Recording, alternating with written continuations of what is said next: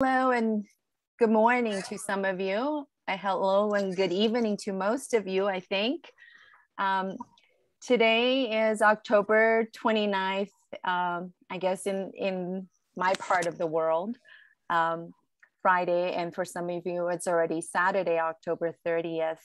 And we have with us Stanley and Robert, who are going to be having a conversation that I am really anticipating to sit in and listen to on dreams. So allow me just a few minutes to give you an idea of how this all came about. So Robert and Stanley are two of my favorite people that I work with in Sofia. And I met Stanley back in grad school, sitting with him for our morning dream tables during residency. So he really made a big imprint on me in terms of what my attitudes are towards dreams and dream analysis. Although, of course, like most people in psychology, especially in transpersonal psychology, we have a special, I think, interest or a special spot in our heart somewhere for dreams. And I know that's the case for Robert as well. So some of you, some of you may know Stanley and Robert, but not everybody. So Robert is Sofia's psychology program chair, and Stanley is the visiting scholar for MATPO. And this conversation kind of started because some of our MATPO students had questions about dreams in an earlier seminar.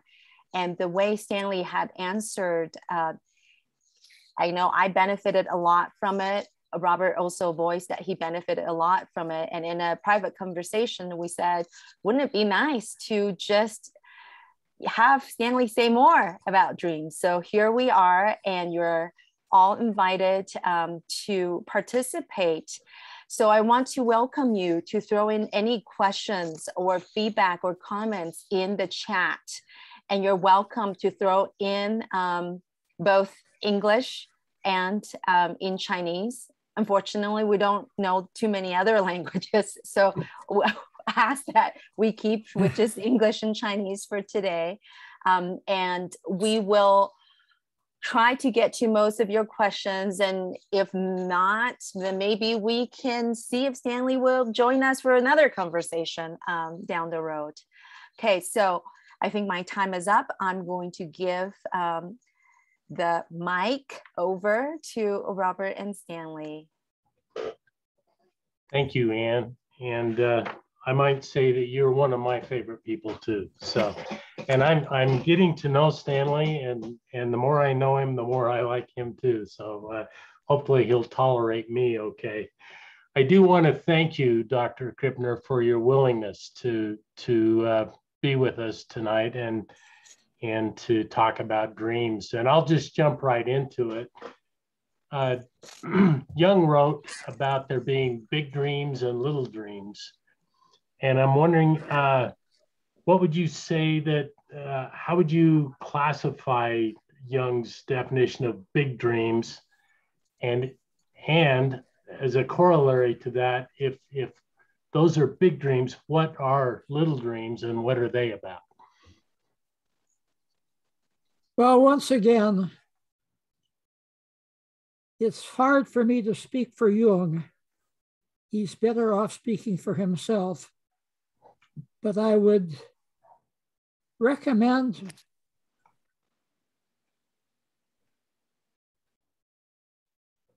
the work of Dr. Bulkley, who also deals with big dreams and little dreams. And I think what both of them might have in common is that the big dreams share certain characteristics. First of all, they're much more emotional, a lot more feeling tone in the big dreams. And why shouldn't there be? If this is something of importance, of course you're going to feel emotional about it. Second, they're much more likely to have archetypal elements. And again, remember that Jung felt that archetypes were passed on from one generation to the next, and they contained basic primordial themes common to all humanity. So if you have archetypal dreams, such as the magical child, such as the great earth parent, such as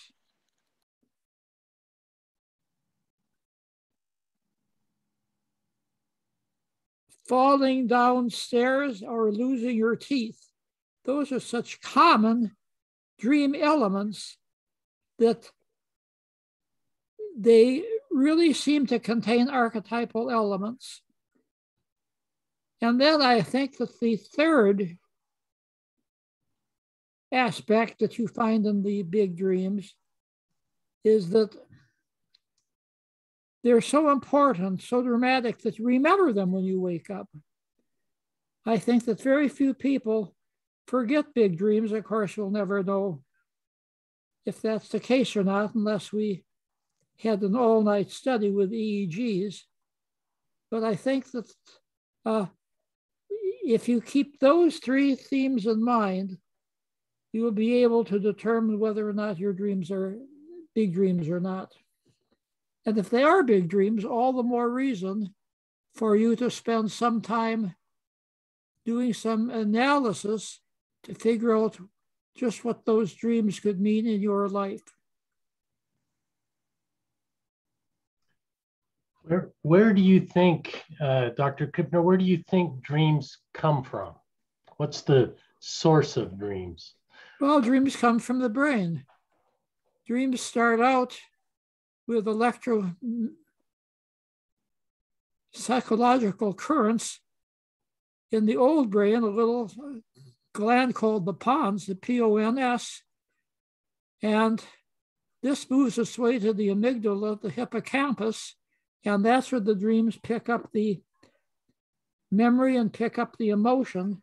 They move on to the forebrain, which then takes all of these images and memories and feelings and very skillfully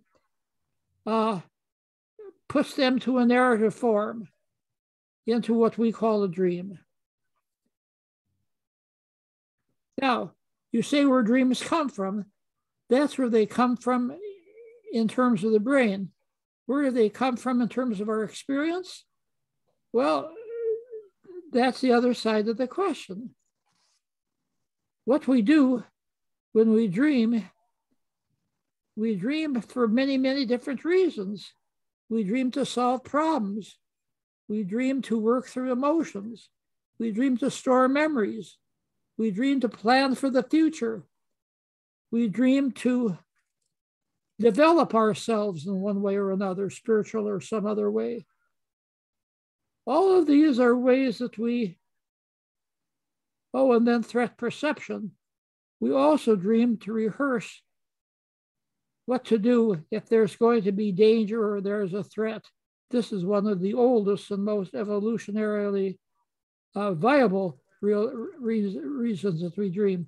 However, it's more important that we dream anything than that we dream about a particular purpose. All these purposes often overlap.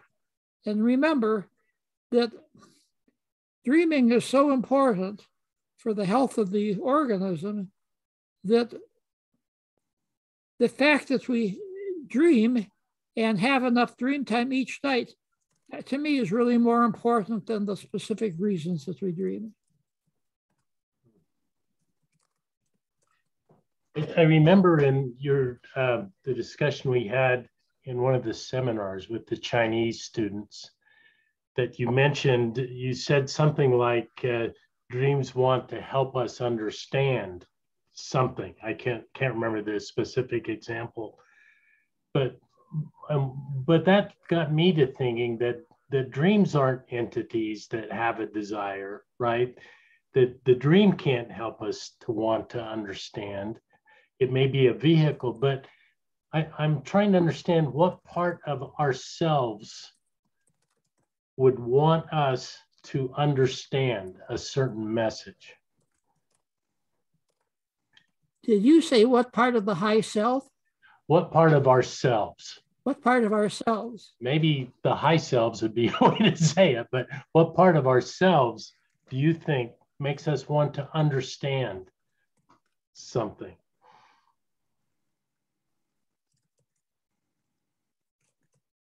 I think that this depends upon if your question is directed to us while we're sleeping or while we're awake. While we're sleeping, for almost all of the dreams, we do not understand why we're doing a particular dream. It's more important that we craft the dream and put it into a form that makes sense to us. Now, of course, if we're having a lucid dream, during the lucid dream, we can actually ask ourselves, why am I having this dream? And sometimes we will get a pretty decent answer. Now, if you're talking about what happens once we wake up, well, most people do not stop to do any analysis of their dreams. And why should be? Dreams are not given much credit in our culture. And if they are given credit, most people don't really have the tools to do an interpretation. If people are in therapy, or if they're a member of a dream group, or if they're analyzing their own dreams, then things are much different. Then they take the tools that they have to work with and put those tools to use in terms of making sense out of the dream and seeing how those dreams can be of some value to us in our lives. I say what tools we have available because some people have more tools than others. Some people have half a dozen different ways of understanding dreams and working with dreams. Other people only have one tool. They've been told if you give the dream a name, that will help you to understand it. That's a pretty good suggestion.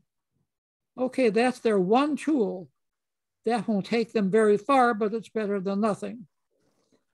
And then as they do more work, maybe by joining the International Association for the Study of Dreams and going to their virtual conventions or getting on their mailing lists, one gradually expands the tools that one has to making sense out of a dream. In some of my personal experiences with dreams, it seems, and I've used mostly Jeremy Taylor's method of working with dreams. Just that's been my experience. I've been in a dream group and you know, had people kind of project their thoughts onto my dreams and help me have an aha moment. But it seems like some of those dreams come from a source within me that wants me to do better, that is pushing me to be the most complete human being that I can be. Does that make any sense to you? You know, your mouth dropped out of sight. Oh. And because my hearing is so poor, I depend upon reading your lips as well as hearing. Okay, I'm sorry. I'll sit up more straight. So my question is, it seems to me that there's something in me that drives my dreams to help me learn to be a better human being. Does that make any sense to you? Well, I think that this is true of many of our endeavors. I think that there is a drive that most of us have to develop, to improve our understanding of ourselves and the world. And again, this is part of our human evolution. We want to stay alive. We want to thrive. We want to enjoy life. We want to be happy. And all of these functions can certainly be assisted by understanding and making sense of our dreams. So I think that this is what you mentioned is very, very common. And sometimes you get glimpses of this when you wake up from a dream. Oh, how can I put that to use to make my life a better life? You get sort of a glimpse of that. And again, I think that that's not all that uncommon. I think this is something that many thoughtful people will run up against and try to put to use. Yeah, in my own way of thinking, I kind of think of it as my soul. There's some part of me that makes me want to do the best I can during this life, but that may be just from a lack of vocabulary on my part. And have you ever thought of it in those terms? I mean, does soul make any sense when speaking of dreams? Of course, Carl Gustav Jung used the term self with a capital S. This was the core element of the human being. I think it might roughly translate into what you're calling the soul. And for Jung, expanding the self, making it more complex, more resilient, and making connections with all the dream elements, this was what he tried to train his clients to do. And this is what he felt was basically our main task in life, to expand and deepen and broaden what he called the self. The self, of course, is one aspect of the psyche. The word psyche, as he uses, is much broader. And the psyche, of course, can contain all sorts of elements that are not yet found in the self, such as the personal unconscious, the collective unconscious, the animus, the anima, the shadow. All of these present raw materials that Jung felt could be incorporated into self with a capital S.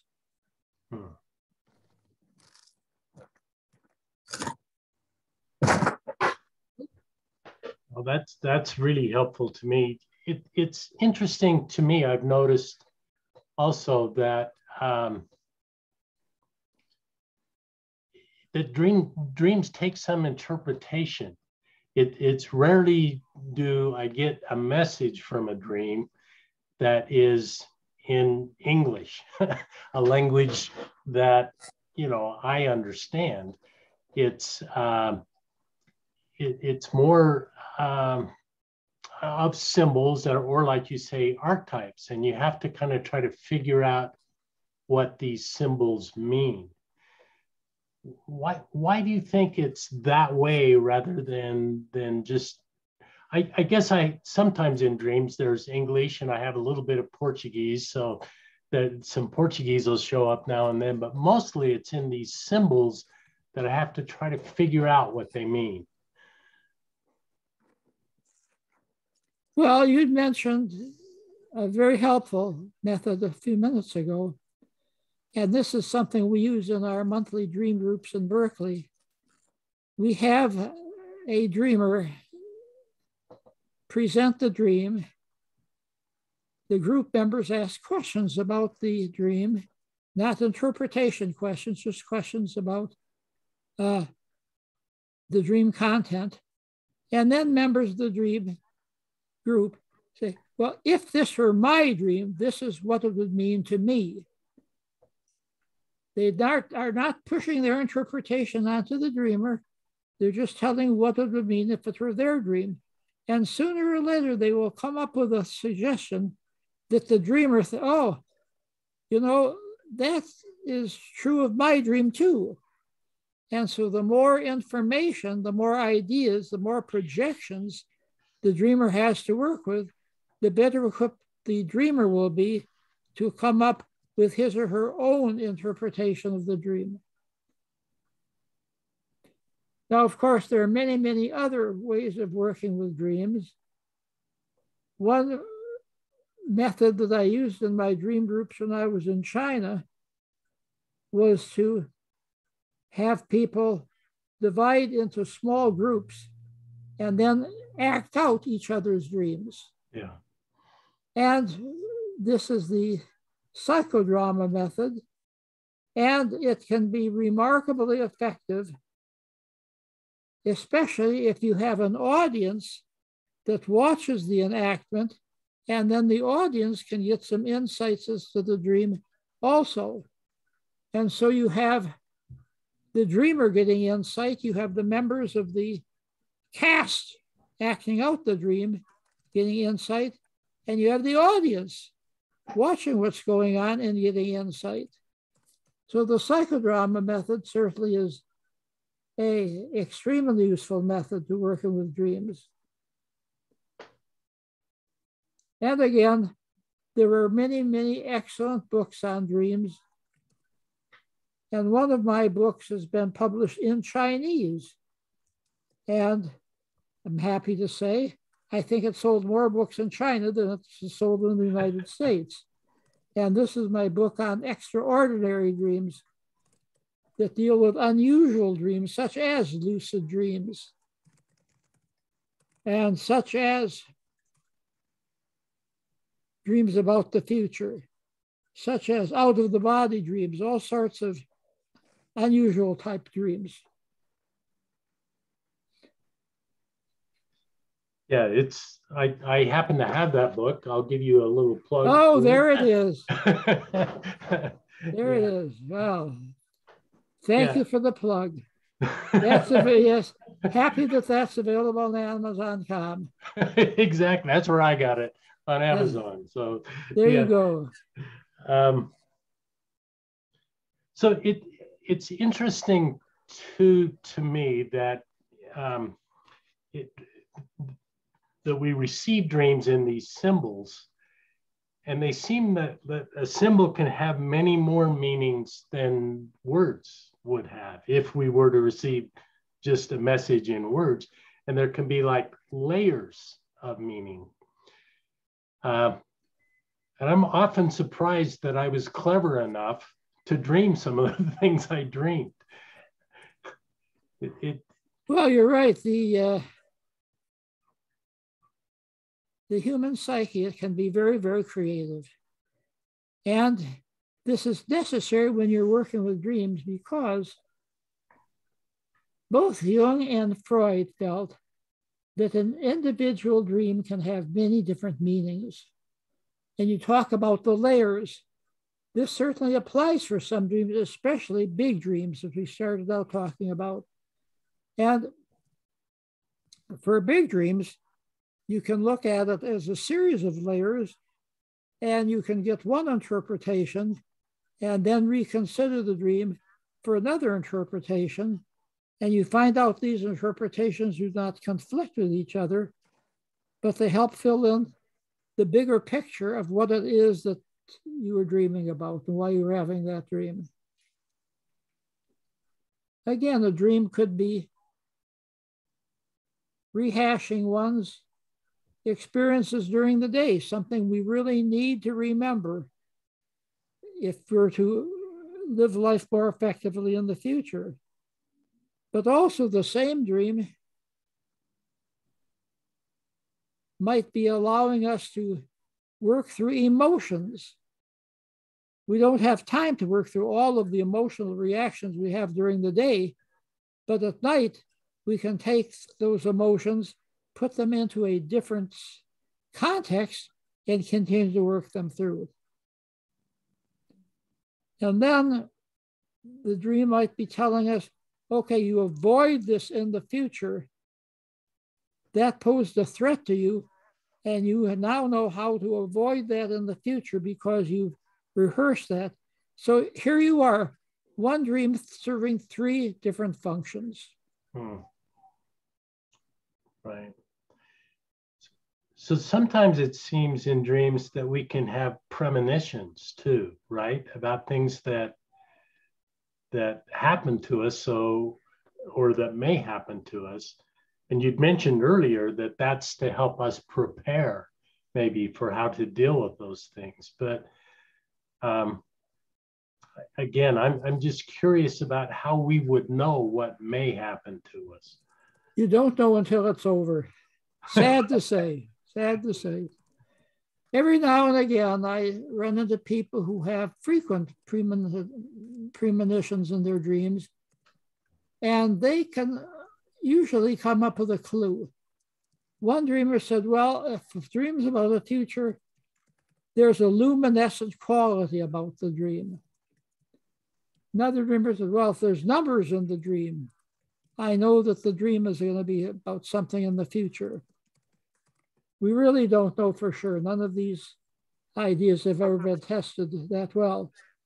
However, the dream doesn't really make divisions into past, present, and future the way we do in waking life. To the dream, it's all past, present, future. It's all one. And so it's only the constraints on our everyday thinking that make us think, oh no, life is a line, past, present, future. Sorry, it's not that simple. That's not the way the mind works. That's not the way time works. And we should not be surprised if we have a dream about something in the future. And then people say, well, doesn't this mean that we have no free will? Things are preordained? No, just the opposite. People who have dreams about some dire event in the future are almost always able to change that event so that the tragedy or the mishap does not take place. So dreams can remind us, dreams can say, if you continue the path on which you are going, that will happen to you. Okay, so the dreamer changes the path. The dreamer does not go on that midnight car ride. The dreamer does not stay up all night studying for an exam. The dreamer does not accept the invitation to the party 50 miles away from where one is living in bad weather. So by changing one's path, one is more often than not able to avoid the dire outcome that was predicted in the dream.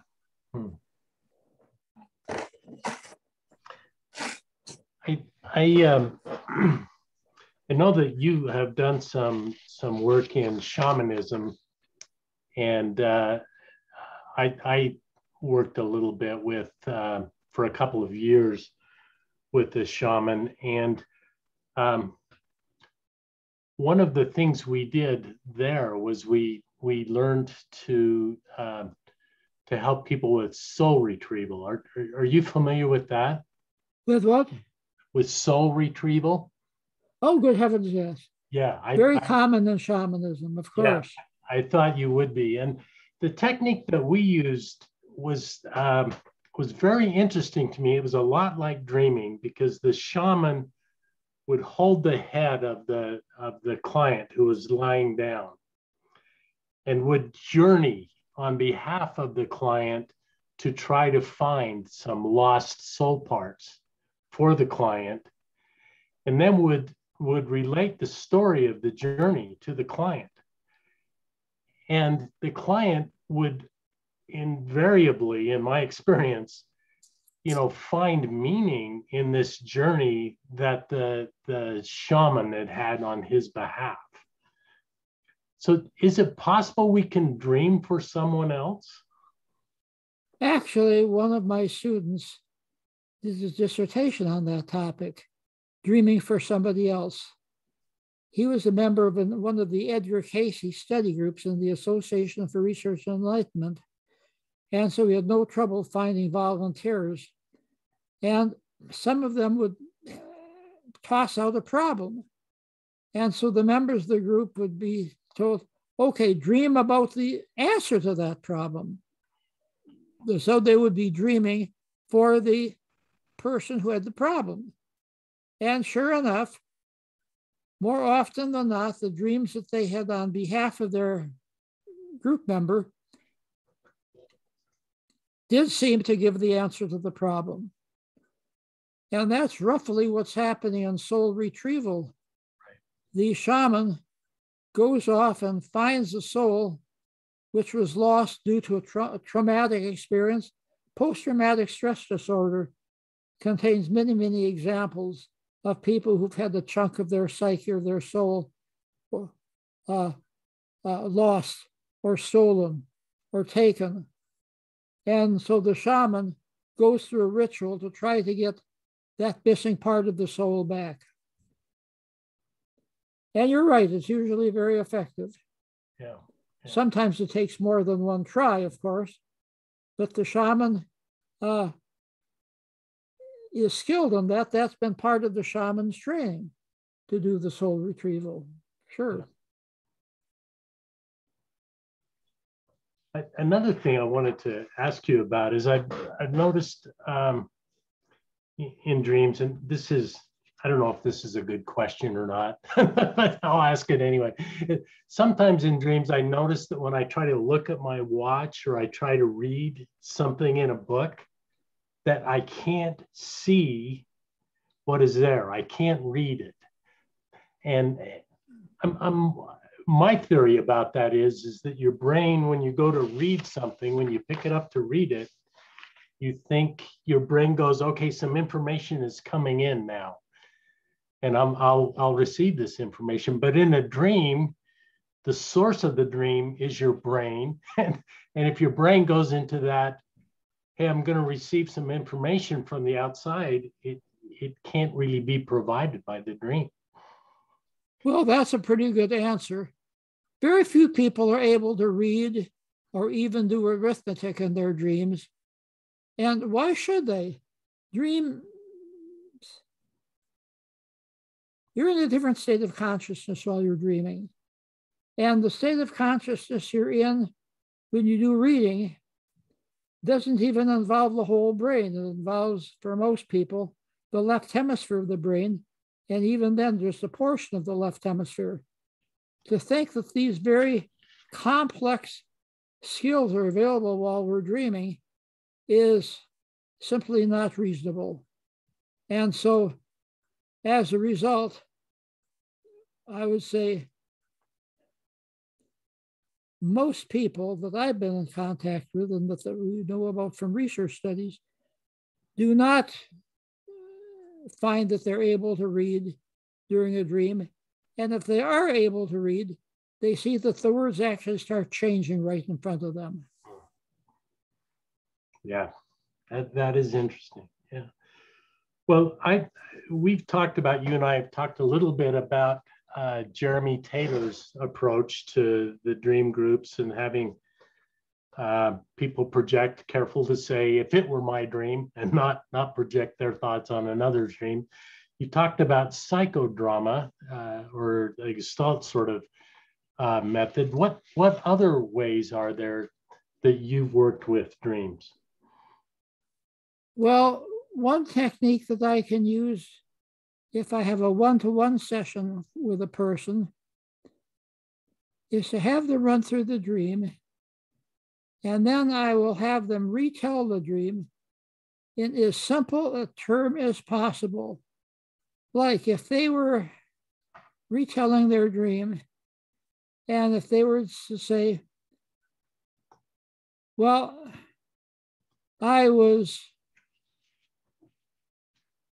watching a newsboy and he was selling newspapers, I could say, okay, I don't know what a newsboy is. I don't know what newspapers are. Can you tell me? Well, a newsboy is somebody who is selling something. And a newspaper is where you get information. So in this dream, I was somebody who was selling information. Okay, then I say, is there anything in your life involving selling information, where you've been selling information or you've been buying information? Oh, yes, and then it all makes sense to them. So I have them go through, actually, in most cases, the entire dream, reducing it to a very, very simple components. And then when I read the dream back to them, it clicks. Oh, yes, now I know what that dream was all about. Again, that's a dream technique that's very popular in China, because in China, remember that everything that I say has to be translated. And so as they work with another partner in pairs, they don't have to wait for that translation. They can just go right to the dream interpretation method itself. Yeah. There are actually so many excellent dream interpretation techniques. I like the books by Patricia Garfield, the books by Gail Delaney. I mention those two people because they've written so many books on the topic. And their approaches make very good common sense, and they give plenty of examples. The books that I do not recommend to your listeners are the dream dictionaries, where they say, well, whenever you dream about somebody being pregnant, that means you're going to come into a lot of money. No, that is one of many, many possible interpretations for pregnancy. One of many. And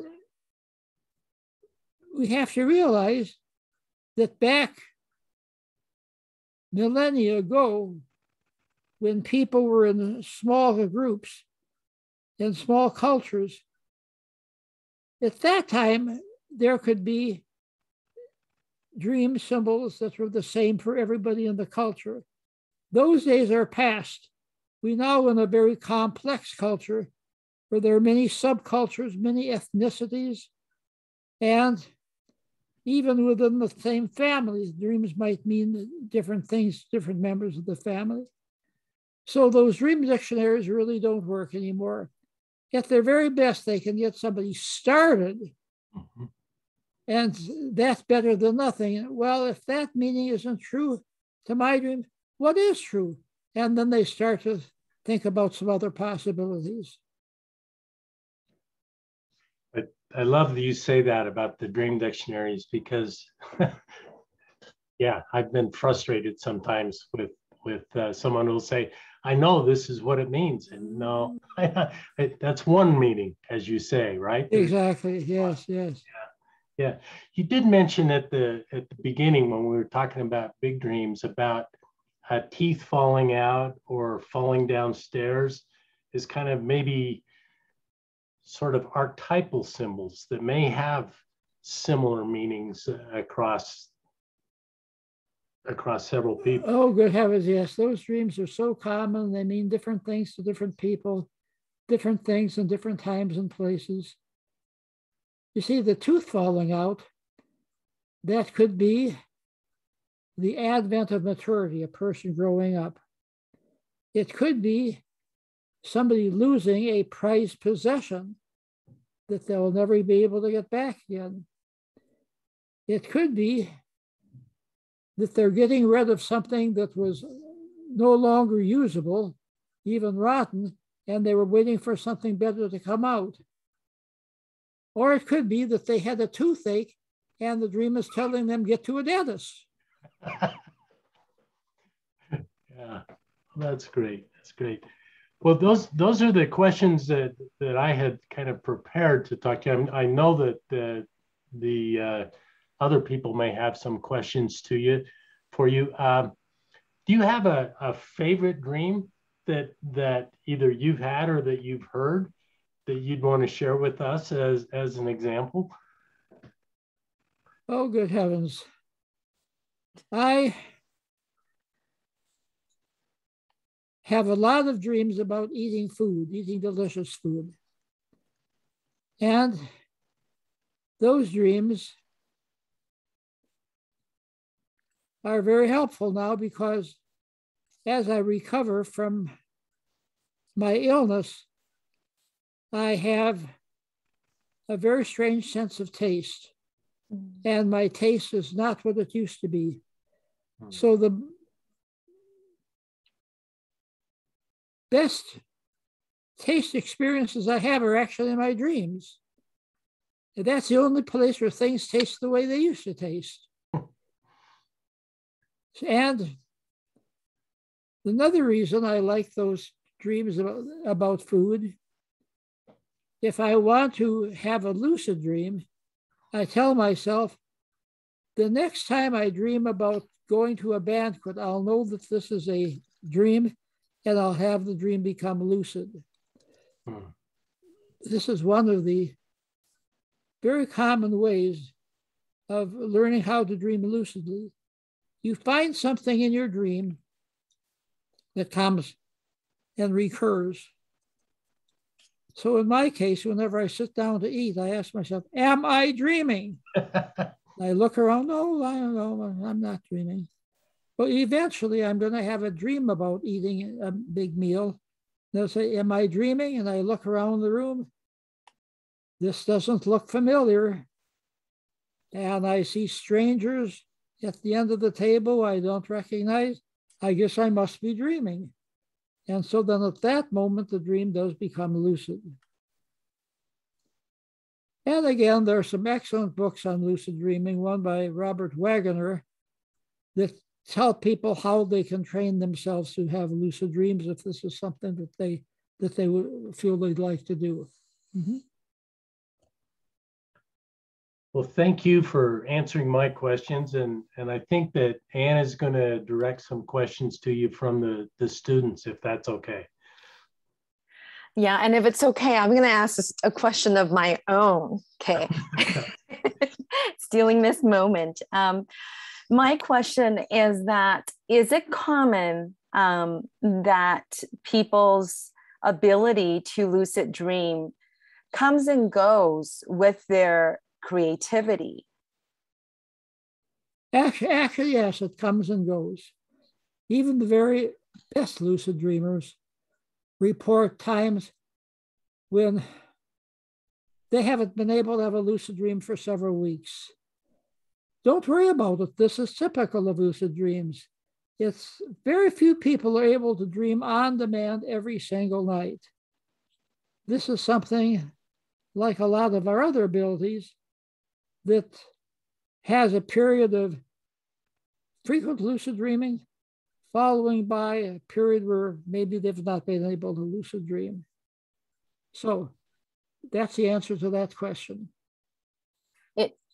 Is it possible to get back to where one used to be with lucid dreaming? Yes, just don't take it too seriously. Some people get very, I've lost my ability to lucid dream. I'll never have that again. No, if you put negative thoughts into the dream, that's not going to help you. Just think to yourself, well, this is something that comes and goes. I'll be patient for myself and maybe my ability will come back. Or maybe they need to use a prompt, like the prompt that I suggest before you go to sleep at night. Tell yourself,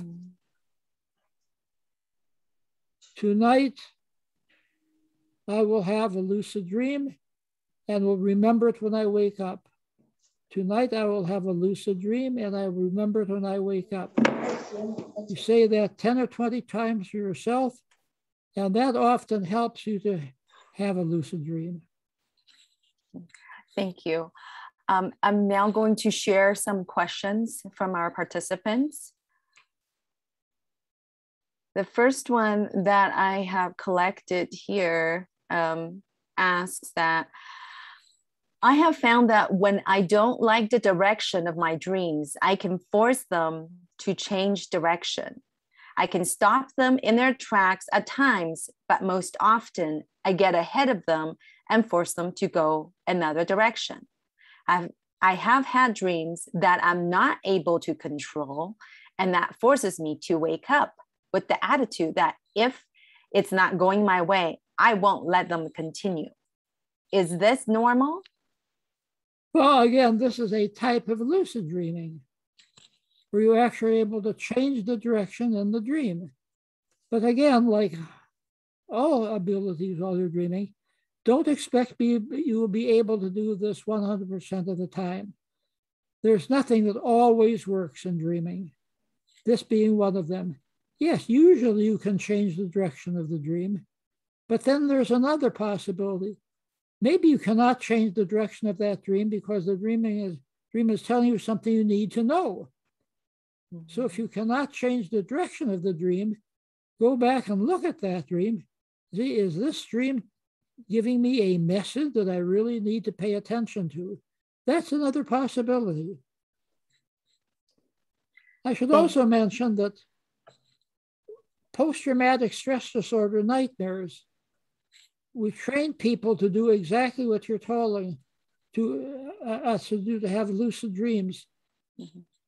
It's very common for somebody to have a nightmare about accidentally killing a child in an automobile accident, in a war zone, whatever. Well, you can never bring that child back to life, but you can change the dream. Say in the dream you are killing that child unintentionally, but you're killing the child nonetheless, and you realize you're dreaming. Well, you can tell yourself, what can I do in my life in honor of that child? Maybe I can do volunteer work in a child shelter for abused children. Maybe I can do some counseling work with parents who have lost their children. Maybe I can take that absolutely dreadful experience and change it into something positive. And that can come out of the dream also. Thank you. I'm going to read you the next question. This is from one of our Chinese students. He asked that previously you shared that in our dreams, we process our emotions from during the day, but didn't Freud already in his analysis of dreams refute this explanation that dreams somehow would actively process or solve our problems from the day? Well, Freud actually saw things a little bit differently. He felt that most dreams are wish fulfillment, that we would fulfill something in the dream that we didn't dare do in our waking life. This is very different than processing emotion in your dream, because processing an emotion means that you dream about something, whether it was a positive experience or not. And so if you had a person insult you during the day, you might have a dream in which you're actually working through that insult. It's not that you have a wish fulfillment, not that you like being insulted, but this is a feeling that you have to work through. And that's what we mean by emotionally downloading. Or it might be a very, very happy experience where you were given a very, very nice compliment. And maybe you didn't have time to process that compliment thoroughly while you were awake. So in the dream, you can relive that compliment, and that's a more positive way of working something through.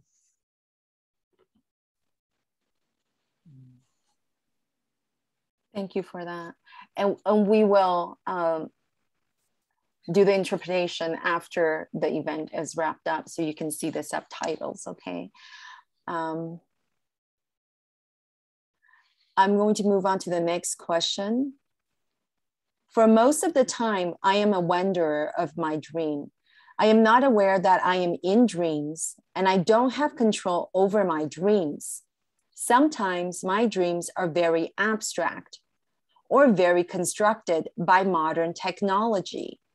I would have an entire dream happening on an iPhone. I am wondering if this is common. You have to realize that no two people have identical dreams. Dreams are very individual, like the person's fingerprint. Some dream interpreters can read a dream and they know which member of the dream had that dream because that person's dreams are so specific. So your dream, the abstract dream, no, it's not exactly a common type of dream, but every now and again, I do run into people who also have abstract dreams. So you're not the only one in the world who has them. Just bear in mind that this is a little unusual type of dreaming, but nevertheless, you're taking an abstract approach to do the same dream functions that I mentioned before. Some people are more realistic, some people are surrealistic, some people are abstract. No two dreamers dream the same way. Okay. The next comment, but also I guess a question too, is that some dreams, according to Chinese superstition, are messages sent directly from those deceased. What are your views on that? I think that maybe every once in a long, long while, there can be a message from the deceased or a message from somebody who represents the deceased. So I would not argue a person out of that as being one possible interpretation, with the caveat, yes, this is possible, but that type of dream does not happen very, very often. And again, it might not actually be a dream from the deceased person himself or herself. It might be the memory of that person that we have. And the memory of that person is enough to rekindle what we remember about that person. And so it becomes sort of a virtual message of that person. Thank you. Another question. Do recurring dreams mean there is an unresolved problem? How might I settle it or resolve it? Lucidly, maybe? Well, lucid dreaming, of course, would be the ideal way if you're able to have a lucid dream. And you're right, if we have a recurring dream over and over, it probably is an unresolved issue. And it can be an unresolved problem. It can be an unresolved emotion. It can be an unresolved threat, any of these things. But we need to pay special attention to those repetitive dreams. Now, a while ago, I mentioned repetitive PTSD nightmares. Now we're talking about something a little bit different because this type of dream is not a nightmare that you're talking about.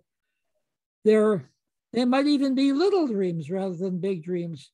Some little dreams repeat themselves. So whatever the event, these do require special attention on our part. Mm-hmm. Here's another one from a Chinese participant. When your dreams become reality, is this the power of our subconscious? Well, it's a power of our unconscious in a very unusual way. That dream was going to become reality anyway, because we were able to glimpse into the future. And we had all of the knowledge in our unconscious. And so by having that dream, it's a matter of pulling all of that together and coming up with a dream that seems to be predicting the future, but actually it is simply coming up with a dream that reflects what we already know about the future. So this is one reason it's so difficult to find the right term. You talk about premonitory dreams, precognitive dreams. Well, how do we know that those dreams are simply giving voice to something that in our unconscious we already know the answer to? That event has already been happening in the unconscious, and that happens in our dream, and now it'll happen in waking life. We have to give our unconscious credit for much more wisdom than we usually attribute it to. Thank you.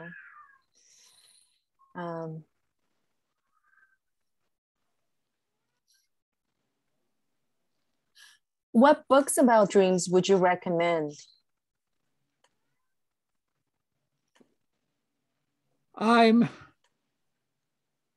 unclear as to what books are available in Chinese aside from my own, which I've already mentioned. But I think that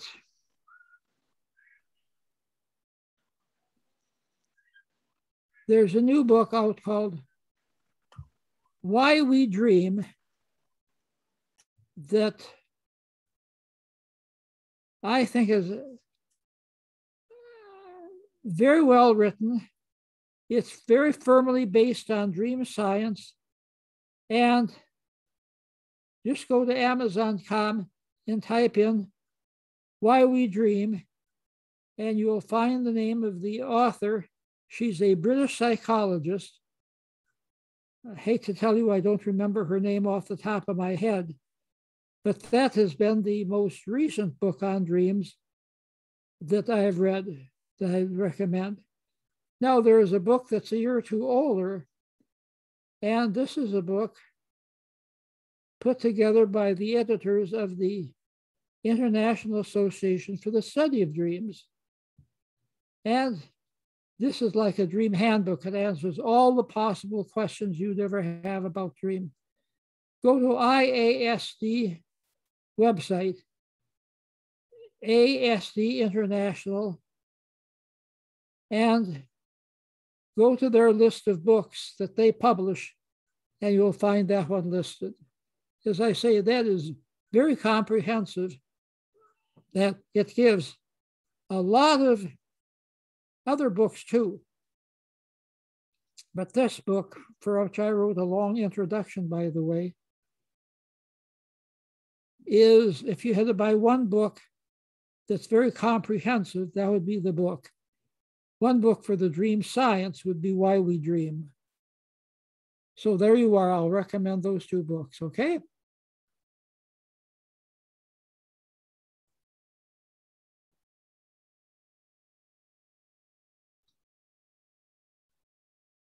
You're muted, man. Can't hear. Can't hear. You're muted, Ann. How about now? No, Okay, awesome. All right. Was trying to mute my baby crying. Usually don't dream about my baby crying. I don't know what that means. Here's another question on recurrent dreams. What are recurrent dreams trying to tell us, especially when I don't like the dream content, but it still reoccurs? How do I stop such recurrent dreams? Well, you can just tell yourself to wake up. That'll do it.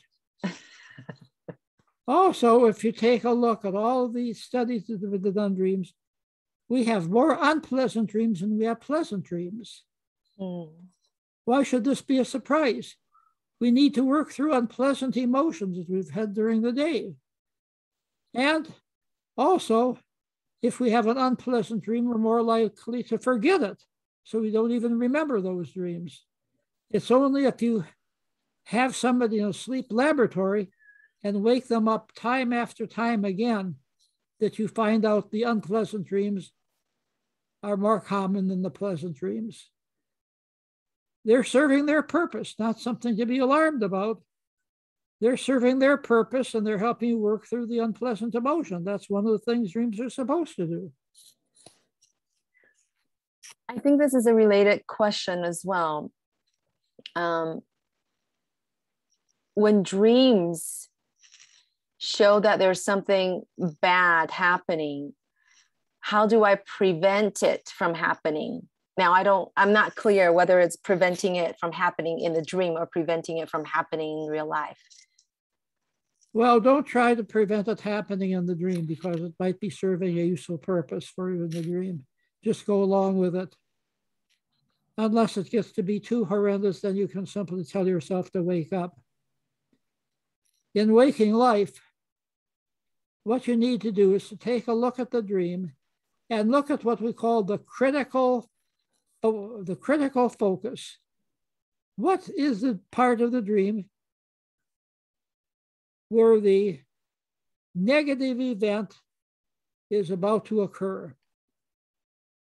You simply pay attention to your waking life and do not let that event from occurring.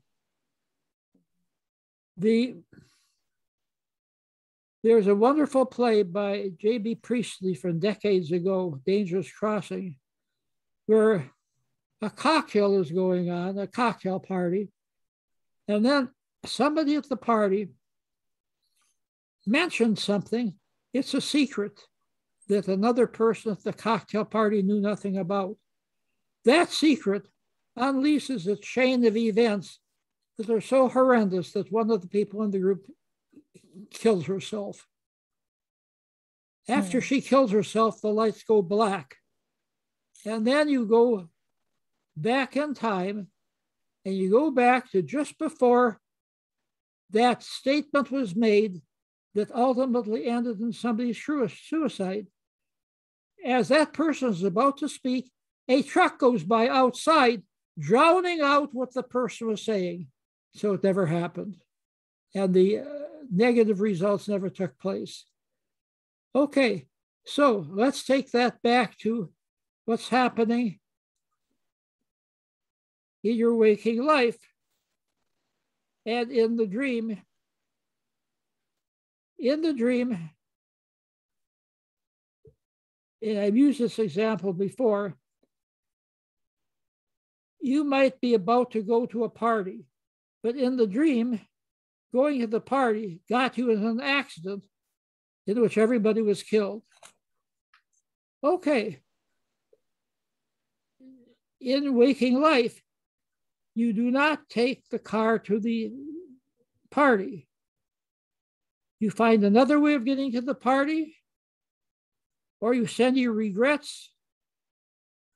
You don't want to miss the party, of course. So I think it's better to attend the party virtually or to find another way of getting there.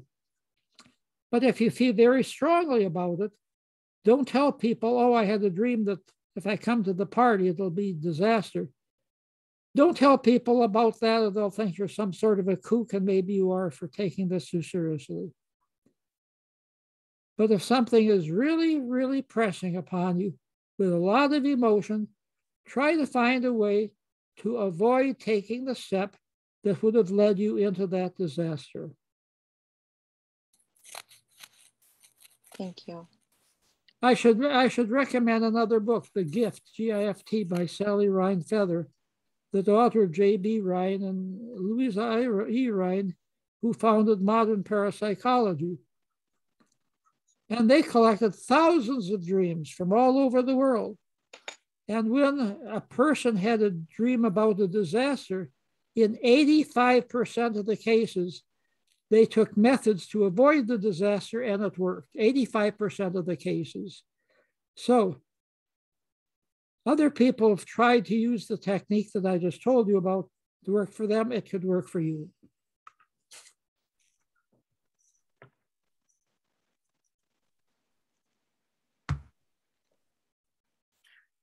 Who's the author again? The author, Sally Ryan, R-H-I-N-E, Feather, F-E-A-T-H-E-R. The name of the book is The Gift, G-I-F-T. Sally Ryan Feather. It's a very readable book. It should be translated into Chinese, by the way.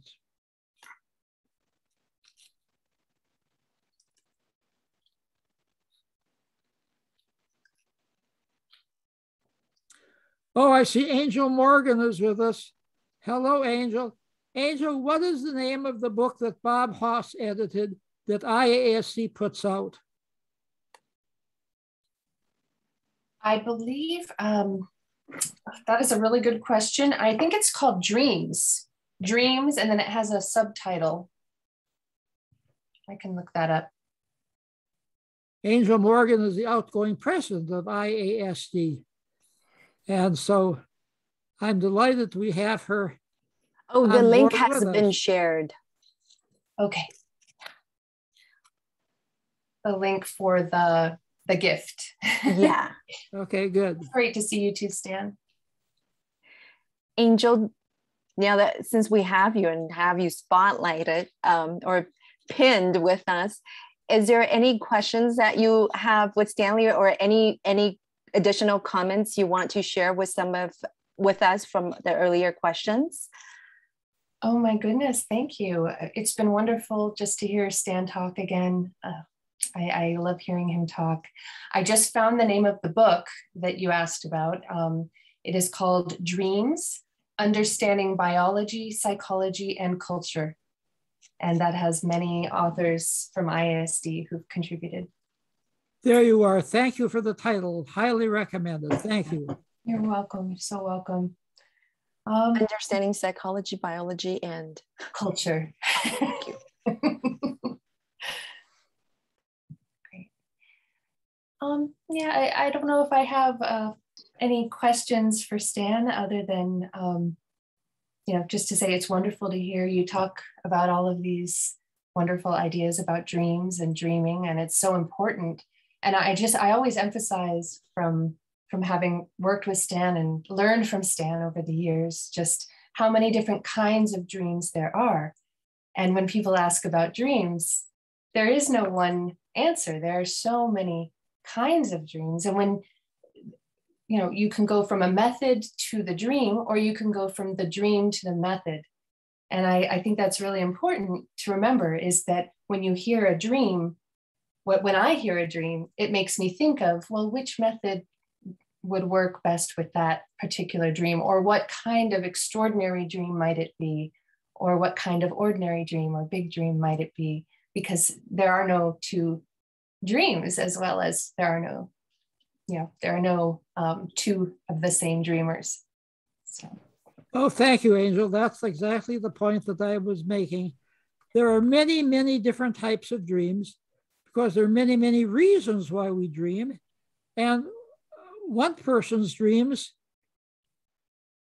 might be very, very different than another person's dreams. So could you put in a plug for IASD and tell our listeners how they can become members of the International Association with the Study of Dreams? Absolutely. And I believe Anne has put the link to the website. It's asdreams.org.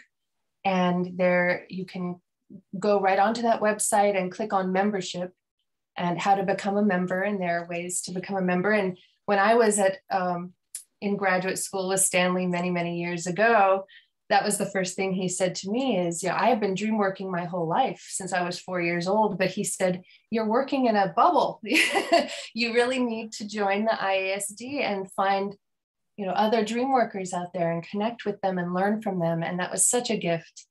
And I've been a member since 2007, I believe, of the IASD, and just finished 2 years as president, as Stan said. So it's been a very incredible journey with that organization and with you, Stanley. Thank you. Thank you for sharing that, Angel. It's great that you're able to join us today. And this is also my opportunity to share with our Chinese students that I am working very hard to see if Angel can join us and be the person who's teaching you about dreams and dreaming for our future courses. But she's trying to see if she can work it in her schedule. So we'll see, okay? But yes, please go and see that website and maybe you'll find some resources for yourself. There are a few other questions. I have collected them maybe I can email it to Stanley afterwards for you to answer so that we can get those questions answered. But for today, I want to thank everybody for joining us. And I know some of you were messaging me earlier about your friends not being able to join this event. You know, it turned out to be really popular. And we're really glad that for those of you who are able to join us from the beginning till now, that's great. But we were able to luckily allow a few more people in halfway through. So if you like to hear more about dreams, or you would like to hear more about various conversations, I believe Sofia would love to host more conversations in the future among different faculty members and different scholars and different transpersonalists. Okay, just let us know. We love to have dialogue. And today, I just want to thank Robert for bringing up this idea. And I thank Stanley for joining us for this conversation. And I thank Angel for joining us as well. Thank everybody for your time. And I hope you all have lovely daydreams and night dreams, okay? And however fantastic they may be, whether they are deemed good dreams or bad dreams, I hope you enjoy them and have a good relationship with dreams. Thank you all. Thank you. Yes. Thank you, Dr. Thank Stanley. You. Thank you. Thank you. Bye, Ann. Bye-bye. Bye, Angel.